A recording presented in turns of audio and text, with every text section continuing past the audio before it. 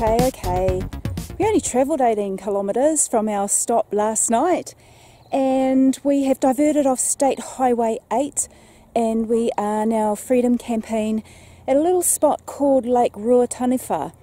A beautiful spot. All spots are beautiful in the Mackenzie District, but this is going to be our stop here for tonight. Don't know, maybe 2, and yeah, we might go for a bit of a wander around and see what's in the area.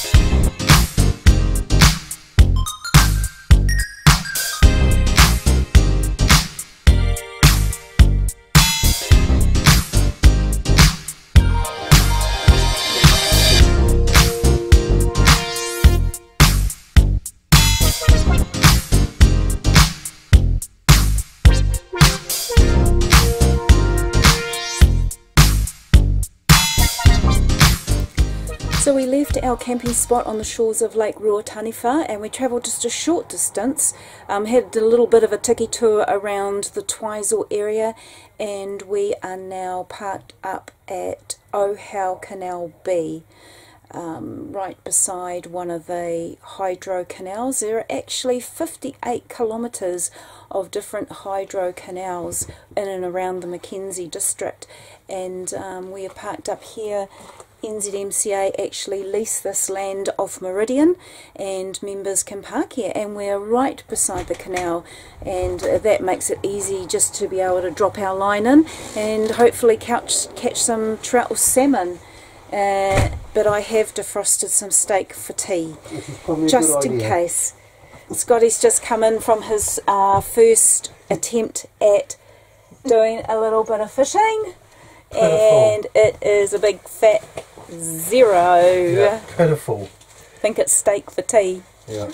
So the Mackenzie or Waitaki hydro canals, they're a series of man-made canals which join the 3 lakes, that being Tekapo, Ohau and Pukaki. And you know, they may look a little bit bland in appearance, beautiful turquoise water, but they do provide many kilometres, as I mentioned earlier, 58 kilometres of outstanding fishing, mainly large trout and salmon, apart from when Scott puts his line in the water.